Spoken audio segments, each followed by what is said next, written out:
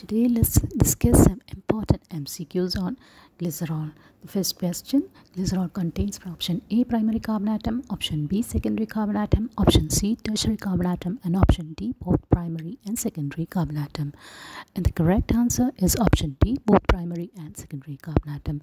Second question: glycerol can be formed through the digestion of option A galactose, option B fats, option C glucose, and option D sucrose. The correct answer is option B, fats. The third question is: glycerol on reaction with hydrogen peroxide in a strongly alkaline solution yields option A formic acid, option B formaldehyde and hydrogen, option C glycol, and option D formic acid and water. And the correct answer is formaldehyde and hydrogen. Let's move on to the fourth question.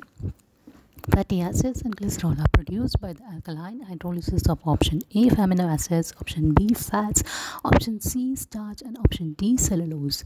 And the correct answer is option B, fats.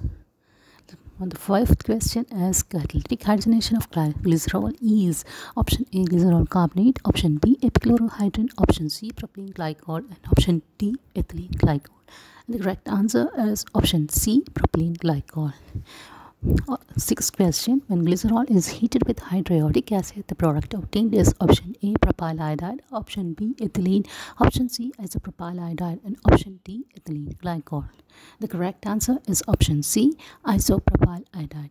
What happens when glycerol is added to acid? The process is called option A esterification, option B alcoholysis, option C hydrolysis, and option D no reaction will occur. The correct answer is option A esterification. OH of glycerol combines with COOH of acid to form an ester. So the process is called esterification. Glycerol on oxidation with hydrogen peroxide yields option A formic acid, option B formaldehyde and hydrogen, option C glycol, and option D formalin. And the correct answer is option A, formic acid.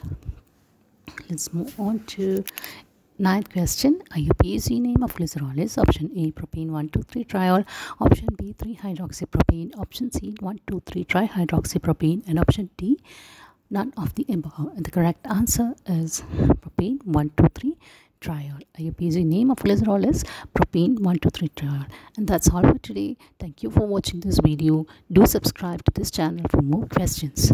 Thank you.